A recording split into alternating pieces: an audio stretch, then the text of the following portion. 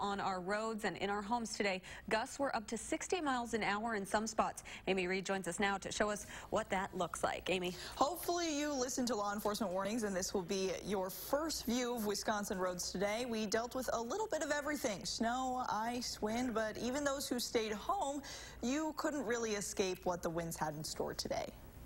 Travel not advised on I-94. While not impossible, Ice covered on I-94. Driving in Wisconsin today wasn't exactly fun, especially if you had to tackle the whole state like Yvette Pearson, who drove from Chippewa Falls to Janesville. It was pretty scary driving on that for quite a while, but it did finally get a little bit better, but it was pretty scary driving for a while. Yeah, icy roads, snow drifts, high winds, and jackknife semis. It's the stuff out of driving nightmares. Even keeping a camera steady was difficult in these conditions. So you can imagine the havoc this created for our power lines. At one point, forcing 11,000 people in Wisconsin to go without electricity, while Alliant Energy crews worked to get them back online.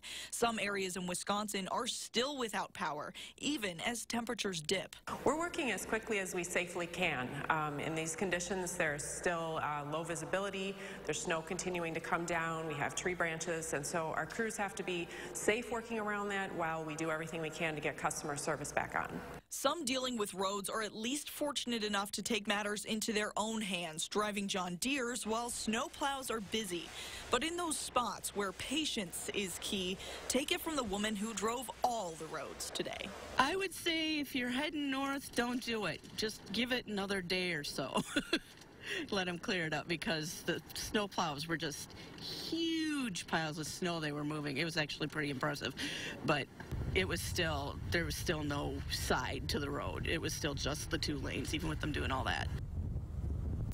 Alliant Energy said they're doing their best to get power back on in these areas in northern Wisconsin, but they did say, as a reminder, if you see a winter storm is coming, that's a good time to make sure everything you could need is charged and you have flashlights and blankets in case you lose power. All right, thank you so much, Amy.